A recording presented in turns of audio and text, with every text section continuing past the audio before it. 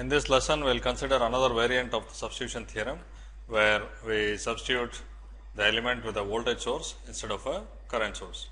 Okay.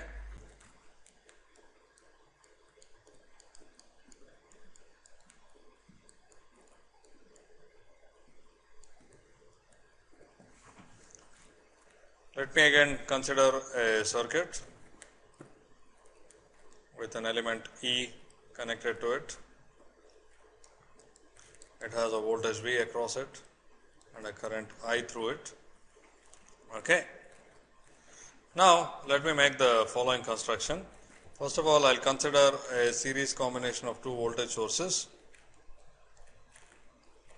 and connected oppositely. See, if you look at the polarities, this has the positive sign on the left side and this on the right side, and both have a value of V. Okay. Now, this is equivalent to a single voltage source whose value is the sum of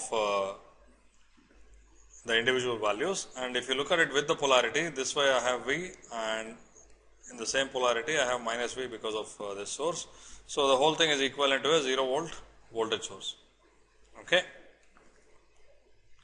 And a 0 volt voltage source is nothing but a short circuit or a wire.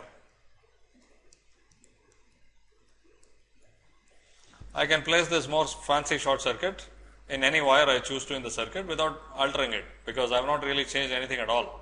Okay. It is only that instead of thinking of it as a wire or a short circuit, I am thinking of it as a series combination of two voltages of equal and opposite values. Okay. So, this will be exactly equivalent to, let me replace this wire by my fancy short circuit.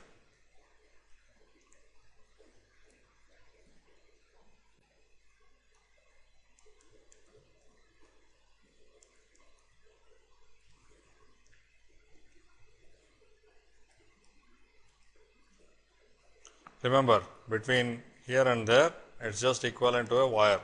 So, this whole circuit is exactly equivalent to what we had earlier, with this element E carrying a current I and having a voltage V across it.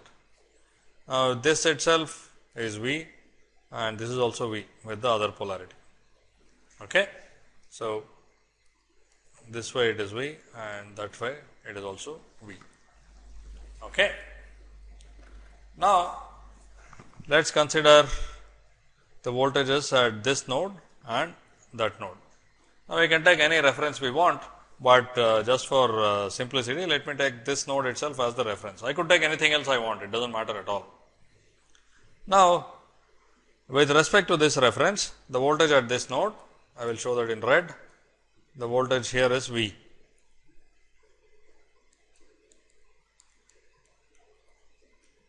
At this node with respect to the reference, it is V. Okay. That is the voltage, because from here to there you have a potential rise of V, and from there to there you have a potential fall of V. Okay.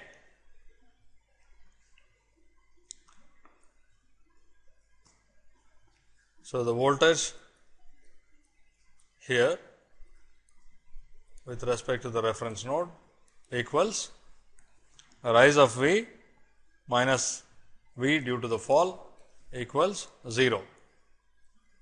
Okay. So, these two nodes highlighted in pink have 0. The reference by definition has 0 voltage, and this has the same voltage as this reference, which is also 0. Now, what does this mean? This means that I had mentioned this earlier and used it earlier also. If I have two nodes in the circuit with exactly the same voltage, I can connect the two together without altering anything else in the circuit. Okay. So, I can do this. Okay. So, I can connect those two together. Now, let me redraw this new configuration. I have the rest of the circuit. I have the first voltage source, which I will choose to draw this way. Okay, because I have short circuited it. If I number these as terminals 1 and 2, I have short circuited this node to node number 2. Okay, this terminal 2 of the circuit. So, I have this 1 and 2, and then from this point on I have also a voltage source of value V and the element E. Okay. Now, it must be pretty clear that the current through this is 0. That is because I also know that originally I had a current I flowing through the element in this direction and also in that direction through the voltage source V. Now, this is not something new I found. This is exactly the same as what was in here. Okay. I had a current I flowing in that direction. With the redrawn circuit, this voltage source is drawn with the negative terminal being at the bottom and this element is drawn as it is. So, I have the current flowing that way. Okay. Now, if you complete this, this current I flows that way, and if you find the current in this particular wire, that I will be 0, because this I goes into that and nothing comes into that wire. Okay. Now, in general, if you have these two isolated circuits which are connected only by a single wire, by Kirchhoff's law, the current has to be 0. Okay. Another way to think about it is apply Kirchhoff's current law into this whole big green circuit.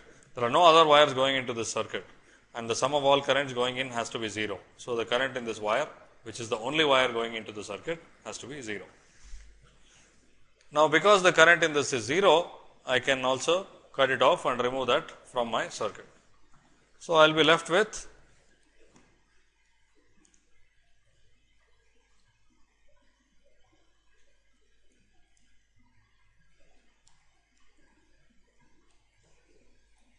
okay. Remember, I started off with the element E connected to the circuit like this, okay, and that is the same as this, because the series combination of voltage sources is a short circuit, and that is the same as this one. This is simply a redrawn version of that circuit, and this is the same as that. So, the statement of this idea is another variant of the substitution theorem. If I have a circuit with an element E which has a voltage V across it, the element E can be substituted by a voltage source of value V. Okay. And if you make this change, no branch voltage or current in the circuit will change. In other words, the circuit will not be changed at all. Okay.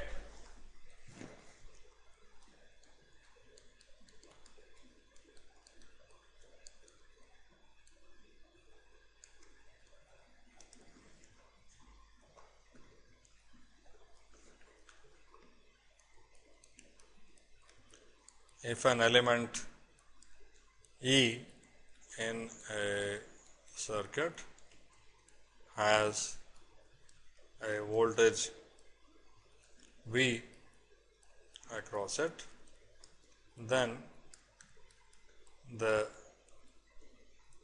element E can be replaced by a voltage source of value V, and of course, this is without altering any voltage or current in the circuit. Okay.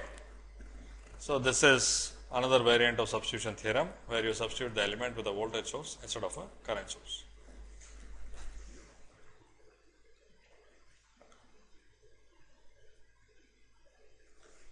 Now, let me show another quick illustration.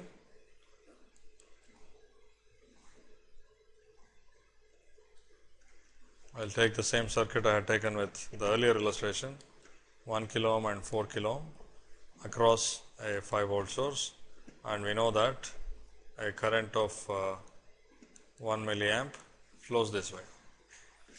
Now, let me choose to substitute this with a voltage source. Now, the voltage across the 4 kilo ohm resistor is 4 volts. So, what I will do is take the same circuit, keep all the other components intact. This is 5 volts, but here instead of the 4 kilo ohm resistor, I will connect a 4 volt source. Okay. Now, we have to verify if the currents and voltages in the circuit have changed. Okay.